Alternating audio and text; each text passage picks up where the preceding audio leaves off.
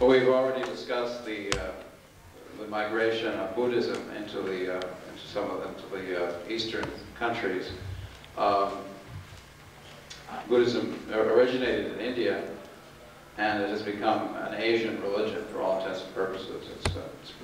Its greatest, it has flourished most happily in the countries of Asia, particularly China and Japan. It was transmitted to China, and around the 3rd century BC, and it evolved there, and it combined with Taoism, which is the indigenous form of religion. It combined with Taoism to become what is called Chan Buddhism.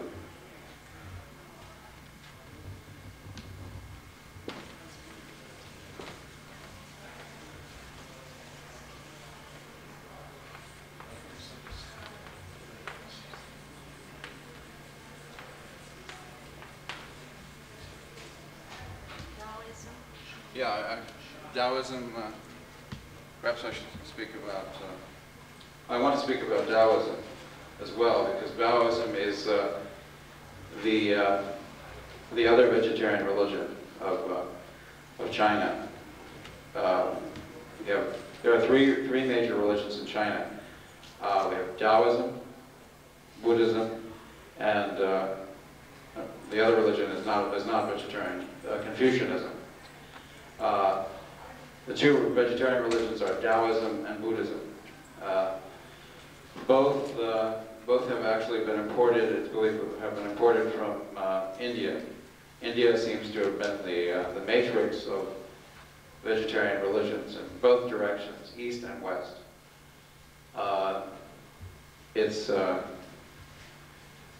Indian religions are thought to have inspired and have influenced the Pythagoreans in 7th century BC. Pythagoreans were the first vegetarian society in the West, and they are believed to have imbibed their teachings by way of Persia. Persia at that time was, and Persia was contiguous with India. The Persian ruler,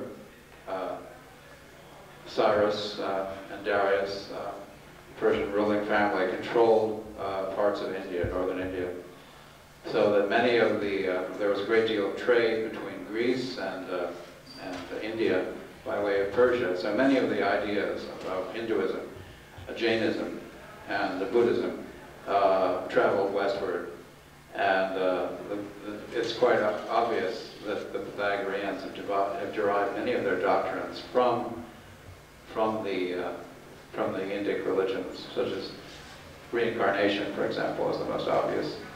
The Pythagoreans preached reincarnation, the first Western religion to do so. They were also devout vegetarians. So Jainism, which is the parent religion of India, has influenced the vegetarian religions of the West as well as of the East. Pythagoreans, as we saw in the previous lecture, influenced the Essenes. In fact, the Essenes were described by Josephus as Jewish Pythagoreans. So, and the term for vegetarian until the 19th century was Pythagorean. In other words, if you were a Westerner and you practiced a vegetarian diet, you would have called yourself a Pythagorean. That changed in the year 1847 in England. The first vegetarian society was founded, and one of the founders was a classicist, and he said that he thought that Pythagorean was too clumsy a term, and he thought we should call them something else. Let's call ourselves vegetarians, from the Latin vegetas, which means flourishing, as related to the word vigorous. So it's not. It doesn't have. It's not directly linked with vegetable. Vegetable and vegetarian have the same root word. They can be both traced back to the same etymology, but they are not directly related, indirectly related. So the Pythagoreans derived from probably Jainism. And as we move from India back to the east, the first vegetarian religion in China was Taoism.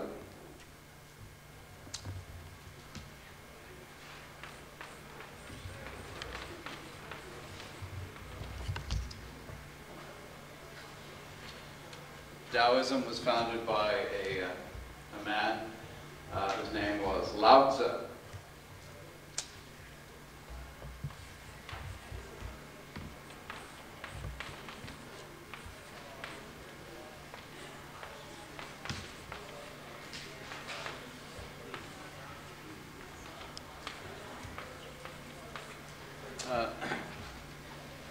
Literally translated, it means the old man, which actually is kind of an honorific, because in China, elders are highly revered. So it's really not, probably more of an honorific than an actual name. The actual name of the man who wrote the work, the founding work of Taoism, is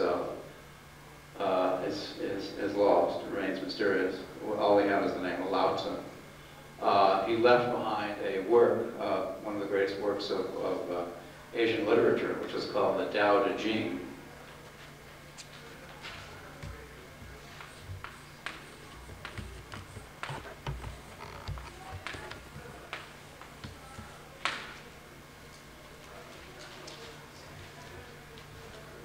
Okay, Lao Tzu was believed to have lived in the around I think 610 BC. 610 BC. He was one of those figures, those reformers, religious reformers, who sprang up in the at around the same time that the Buddha and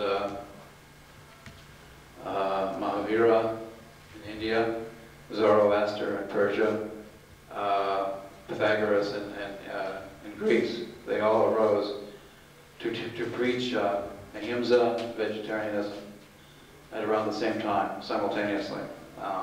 It's a very curious coincidence that all of these religious teachers should spring up in the same era. Historians refer to it as the Axis Age.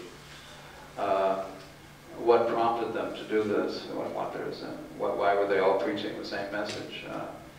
It's believed that they were resisting these patriarchal religions and invaders. China was had also been invaded by the Shang, who were a warrior nomads who invaded. They were related to the Indo-Europeans, and it's believed that Lao Tzu was one of the first religious reformers who tried to restore sanity to the religion.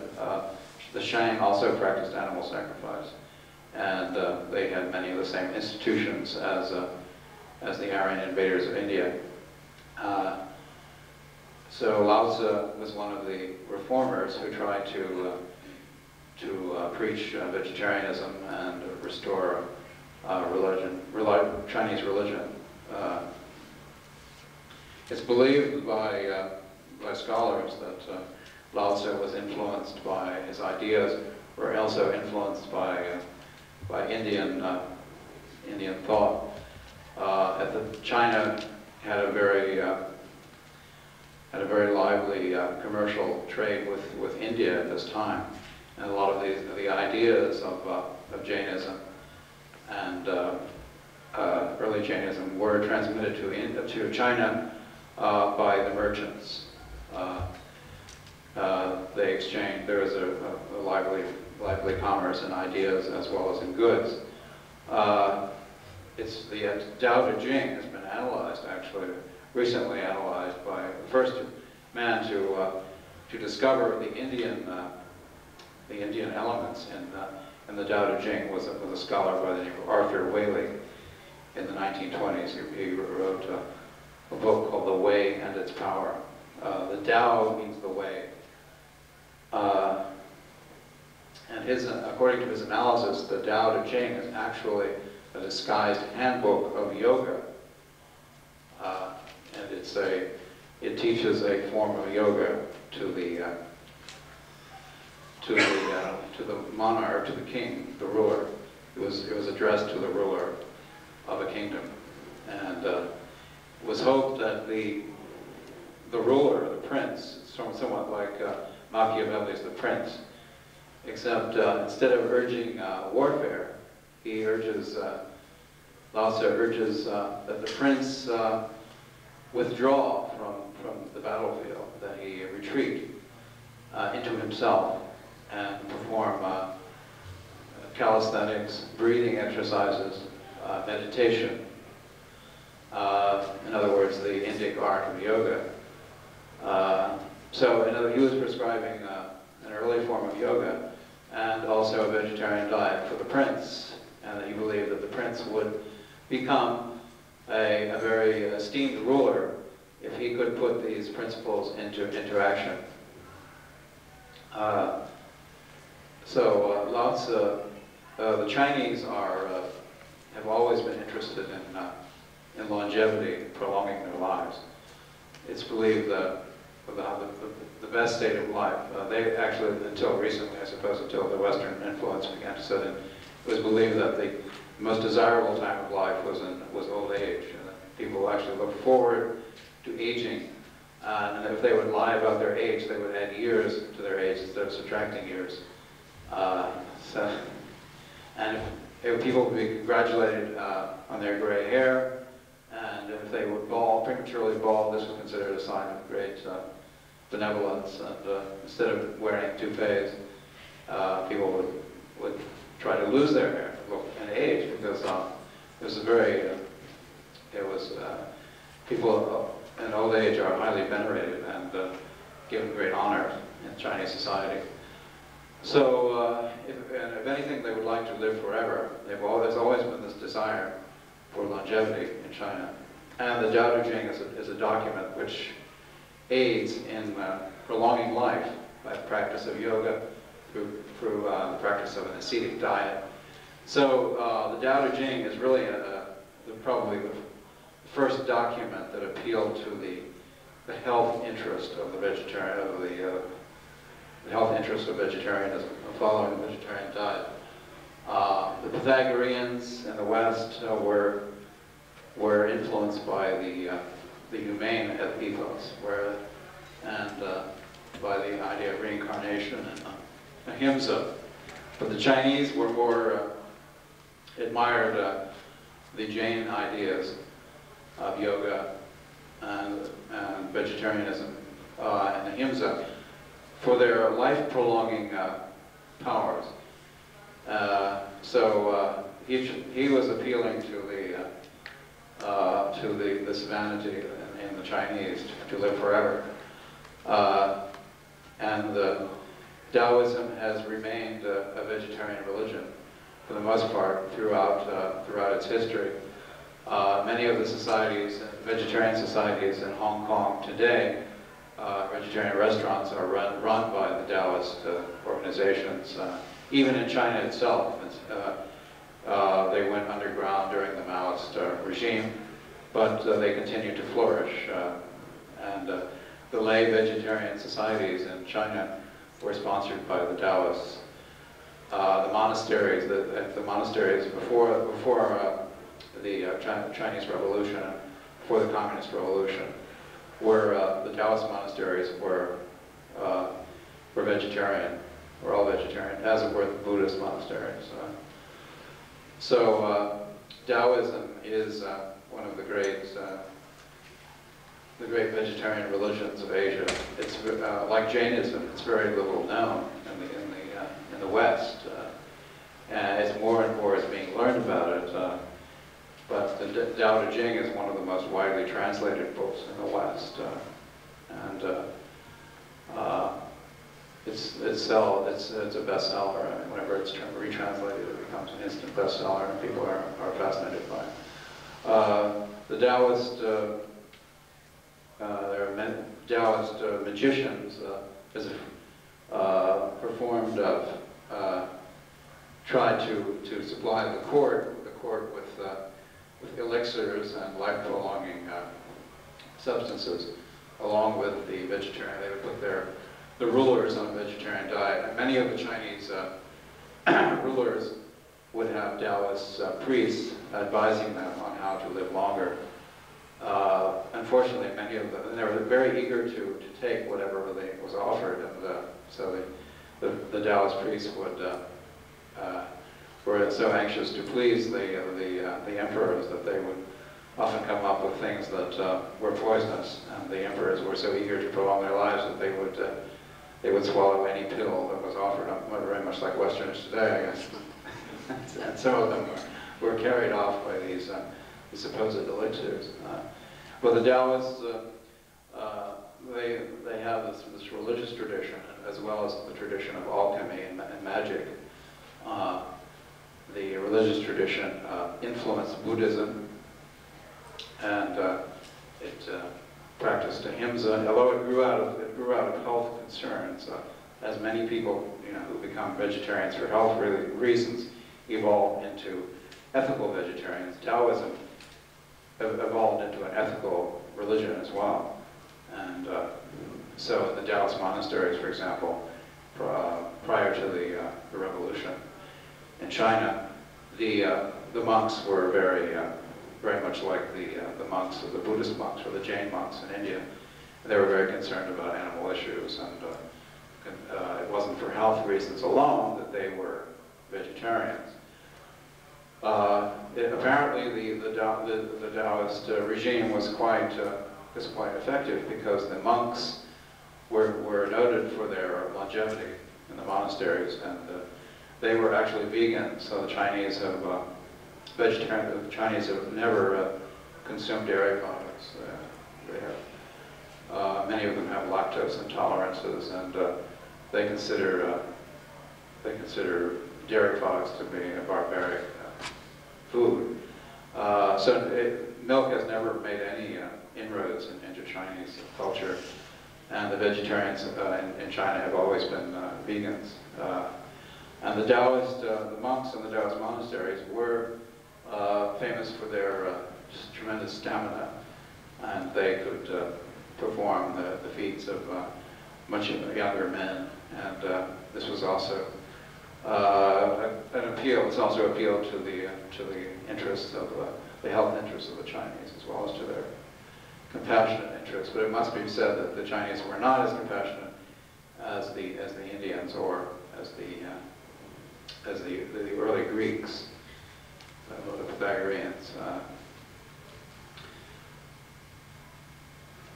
Taoism continues to exist, and it's making a comeback in China. They're restoring the monasteries there, and there are many restaurants throughout China, cities now, that are being revived, and they serve Taoist cuisine, which is strictly vegetarian. They have the most delicious cuisine, actually, in China. And if you go to Peking, for example, you can eat in Taoist restaurants and the major cities throughout China. And now that the monasteries are being restored, it will be possible to visit Taoist monasteries and sample the temple food there. Taoism combined with Buddhism in China, and to form a sort of hybrid religion called Shan Buddhism.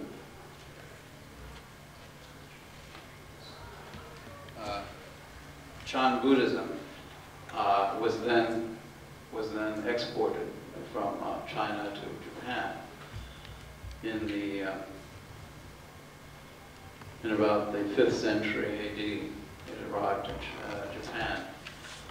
Buddhism having been filtered through Taoism, so it was a new form of Buddhism, and the Japanese called it Zen Buddhism.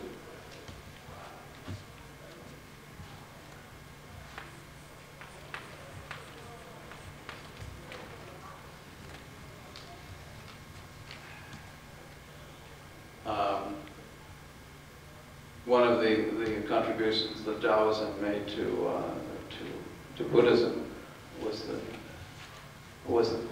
famous koan, the idea of riddles, of stimulating with mystical faculties by posing riddles, such as what is the sound of one hand clapping, the famous the Zen Buddhist koans, I'm sure you're familiar with. These have come out of Taoism, actually, and they are used in Buddhism to concentrate the mind and to stimulate the mystical faculties. Zen Buddhism acquired many of the trappings of Taoism, and it was taken over to Japan, and along with Taoism along with Zen Buddhism, also arrived the technique for making tofu, a new dish called soybean curds, which had never been tasted in Japan.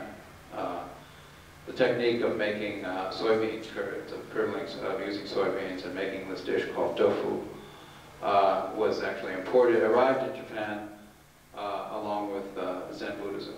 The priests and the Taoist priests had used soybean curds, and the Buddhists had learned it from them, and they were bringing it over to Japan.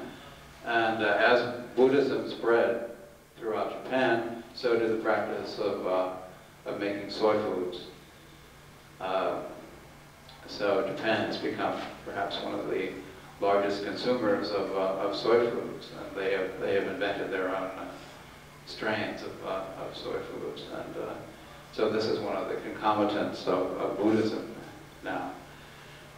And it's interesting that now that Buddhism is spreading to the West, the first person to bring soy foods to the West, to introduce the West to soy foods, was a man by the name of William Shirtliff in the 1970s, and he's trained in Japan as a Zen monk. And he learned the art of tofu making while he was in Japan. He said he worked in the kitchen, monastery kitchen, and he married a Japanese artist named Akiko, and she taught him the family recipes for tofu. And I'm sure that wasn't his reason for marrying her, but he did acquire a lot of recipes for tofu, and they collaborated on this book, this book that introduced tofu making on a grand scale to the West, called the Book of Tofu. That was published in, I believe, 1974. And prior to that time, tofu had never, it had been served in the West in Chinese restaurants, but it had not entered the consciousness of the average Westerner. But now it's in all the supermarkets and the health food store, and it's ubiquitous. And we owe this all to Shirtliff, and actually by way of to Buddhism, to Zen Buddhism, and back to Taoism. So I think it's also it also heralds the coming to America of Buddhism, of Zen Buddhism, and the Zen monasteries are proliferating throughout the United States. The first Zendo in America was established by a man named Philip Kapleau, who was a court reporter who had served as studied to be a court reporter in the United States, and he was such an excellent reporter that he was invited to Nuremberg to cover the Nuremberg trials. And then he subsequently went to Japan to record the proceedings at the Japanese war crimes trials when they tried Tojo, and so he was there at that time. And during the trial, he learned that Tojo, the architect of the Japanese military buildup, had studied Zen with one of the great Zen masters in Japan. His name was D.T. Suzuki. And Philip Kapleau wanted to meet. He'd heard that Suzuki was living not far from the site of the war crimes trial in Tokyo. So he met Suzuki, and he was very impressed with him. And he gave up his court reporting to become a Zen monk. He gave it all up. He moved to Japan, entered the monasteries, and became a vegetarian eventually. At this time, it was before the westernization had set in to the extent that it has now, and everyone in the monasteries was vegetarian. And so he gradually converted and studied there for about 9 years. Then he returned to America and established the first Zen monastery in Rochester, New York, the first vegetarian Zen monastery, I should say. He also, curiously enough, he also started a tofu company, which is sort of, as I said, a concomitant of Zen, of the arrival of Buddhism in the West. And so this is an example of how Eastern religions have traveled from India to China, to Japan, and to America by the Pacific route. So we have it coming, Indian religions, the influence of Indic religions are reaching us by Pacific route and by also directly from India in the east to the west, I should say. We also get it from the Pythagorean influence, the classical antiquity, and we're getting it now directly from India. So it seems to be coming at us from all directions. Does anyone have any questions? Are the Zen Buddhists in America vegetarians? Many of them are. I can't say that they all are, but Roshi Kapleau was the first. Actually, there had been monasteries established in California prior to Roshi Kapleau's founding of the Rochester Zen Center, but these were not vegetarian. These were actually founded by Japanese Roshis, but they had been westernized and they were meat eaters. But Roshi Kapleau founded his monastery, his temple, I should say, in Zendo in the 60s. At that time, it was a very idealistic period, and people were ready to hear this message. And, so they took to it, and it began to flourish. And Kapleau has written a number of books on Zen, introductions to Zen, and some very scholarly studies. The Three Pillars of Zen is one of the classics of modern Zen American literature. And he also wrote a book called To Cherish All Life. I think it's on sale actually in the bookstore. To Cherish All Life, which you should look. I commend to you. It's a study of the Buddhist first precept. He re-examines the first precept of Buddhism. And so that's an example of how everything has come around. And Kapleau has had an enormous influence on the other Zendos. And he himself has founded Zendos throughout the country and in Eastern Europe and Europe. I think he's founded 12 Zendos throughout the world. One in Santa Fe, I think, and a few others. And he travels widely, so he's exerted an enormous influence on dietary practices within the Zen monasteries in America. Any other questions? Yeah. When I was out there, I was listening to you speak on the Indian religions, and I thought I heard you make a comment that all the vegetarian religions either involve transmutation, reincarnation, Transmigration. migration. Yes. Was that referring to just the Hindu religions, or is that all the religions you come across that involve vegetarianism? Are they all involved in reincarnation? Yes, they all seem to incorporate that doctrine of reincarnation. That's why I say it's also becoming popular in the West now, this whole notion of reincarnation. You know, Shirley MacLaine has popularized it in her writings, and everyone is discussing it. What might I have been in my last lifetime or something? What will I be? People are much more conscious of the idea, so it may be entering the Western consciousness. I think it's a sign that we're progressing towards a vegetarian ethos in the West. The idea of the fact that reincarnationism is beginning to impress itself on our thinking. Why do you still have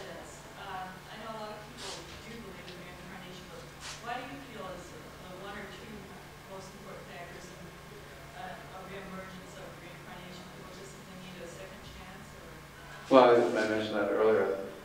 Christianity also when it was a vegetarian religion, when it was an Essene religion, it was also a reincarnative religion.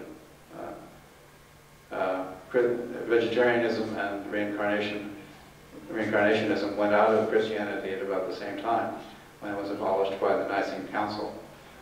Then it was no longer a vegetarian religion. Why is it? It's because, I think it's because when you realize that a relative or a friend may be incarnated in the body of an animal, you're much less apt to want to eat it, if you firmly believe it. And you yourself would not look forward to being reincarnated as a cow if you thought you were going to be milked and butchered. So that does operate to inhibit carnivorism, I think. And I think before we're going to have to incorporate it in our religious system somehow, before we become vegetarians, because that seems to be the hallmark of vegetarianism. Yes? You were commenting a while back about the excellent Chinese food, vegetarian food. Yes. What about the practice of using human excrement as fertilizer? I understand that has been done. Well, if it's vegetarian excrement, perhaps it's very tasty, I don't know. Well, apparently, anyway, during the Vietnam era, soldiers were warned not to eat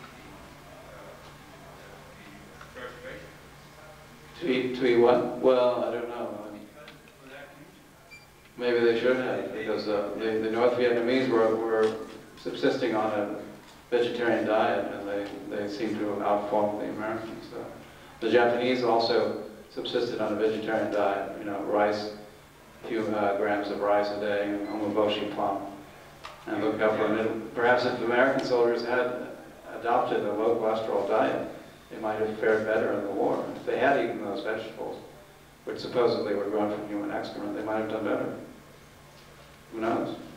Yeah. I've heard doctors say that it's possible, human excrement should be treated environmentally, and it can be, Yeah, sure. to be used for gardens. Why not? It's no different from animal excrement that from animals that have been that are vegetarian and have not been injected with chemicals and so forth. It's perfectly good. It's fertilizer. Yes. One of the interesting principles of Chinese cooking, and particularly stir fry, is to sear the outer part of the vegetable so you destroy any parasites that may be remaining. They also boil all their water. And by using those two principles, they avoid the transmission of infectious diseases that could arise from contaminated vegetables. Interesting point, yeah. Okay. Yes. I just have a general question about the sky god religions. Oh, yes. Sky god religion. And when, from your reading, was that instituted, and why, and what was the rationale for? Well, the worshippers of the sky god religions were the nomadic peoples, the Aryans. They call themselves Aryans, which meant the people. Actually, Aryos means the people. It's actually become the root of the word aristocrat, the best. They believe that they were the best. Yeah, it gives us our word aristocrat, and our word Ares, the god of war, comes from Aryan. So these were the people. They were driven by lust for territory and conquest. And like most meat eaters, they always want more.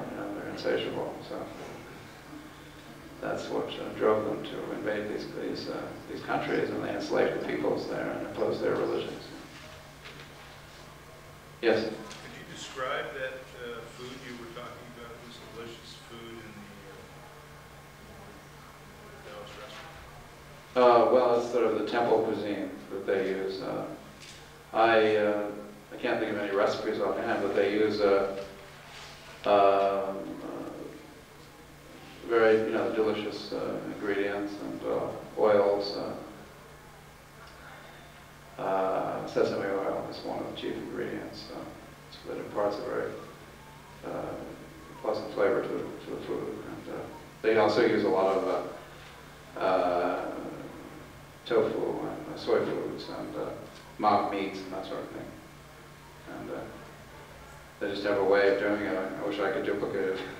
But they do use a lot of sesame oil and ginger and you know, most of it. No, I'm not a great chef, so I can't expound on it. Yes?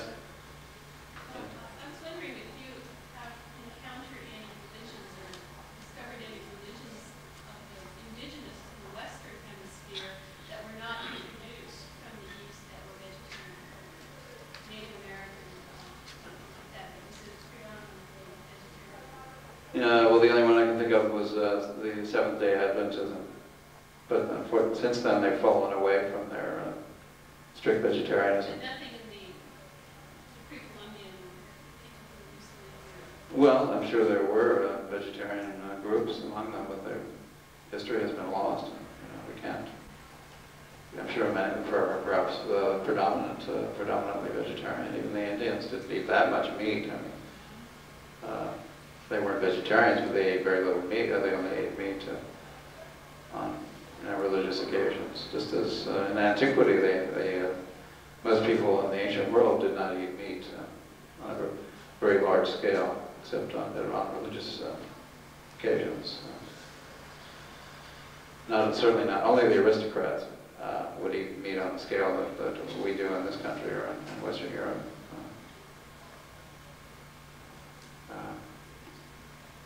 Any other questions? Yes? I wanted to make a comment about the cooking. I've eaten in many of the Chinese restaurants in China, the Buddhist or Tao restaurants, and one of their specialties is to make imitation meats. Yeah. And most of the people in the restaurants are not vegetarians. They come just because the imitations are something they Yeah. Yeah, they excel at making these mock meats, which are both Buddhist and Taoist chefs seem to enjoy mimicking the flesh, animal flesh with wheat gluten and soy foods, and they're really quite expert at it. Yes? Do they try to pass it off as the real thing, or are they upfront about it? No, because people know when they go to these restaurants that they won't get any meat. So, but they, for some reason, they seem to delight in doing it. It seems to be a challenge to their prowess as cooks or something. I guess that's it. Thank you very much for coming.